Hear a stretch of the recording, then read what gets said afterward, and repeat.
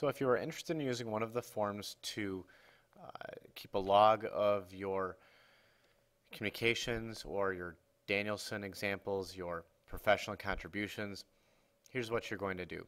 The first thing is to make sure that you have a Google account. Once you have a Google account,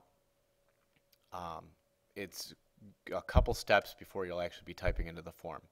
If you need a Google account, you can click on the link up here to go get a Google account. Otherwise, if you want to, let's say you've done that, you've got your Google account, we can get this communication log template web address. I'm going to copy it and open up a Google Chrome window and paste that web address in. You'll see a preview of what the form will look like. I want to use this template, so I'll just click Use This Template. When you click Use This Template, it's going to give you a copy of this form. Right now you're looking at the place where you would edit the form. If you want to just use it as is, you're set to go. If you want to edit it, you can. I can view the form by clicking on the link down at the bottom here, which I'll do in a second.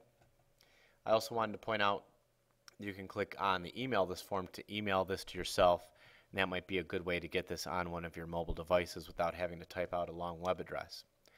So I'll click on this. It shows me the form. It's ready for me to enter data. I can type in a date that I communicated with somebody via email. It was a parent. The last name is going to be Frank, and it was regarding homework, and I submit the form. Now at this point I could submit another response and continue typing in. I'm going to just show you what this looks like in Google Drive, the spreadsheet part of it. To see the data after you've typed it into your Google form, you'll go to Google, make sure that you're logged into your account, and you can click on Drive. You'll be able to see a list of documents that you have. This is the form that we've been using right now. I click on the form, and I'm going to click on Form Responses down here at the bottom, and I can see a summary of the responses that have been typed into that form.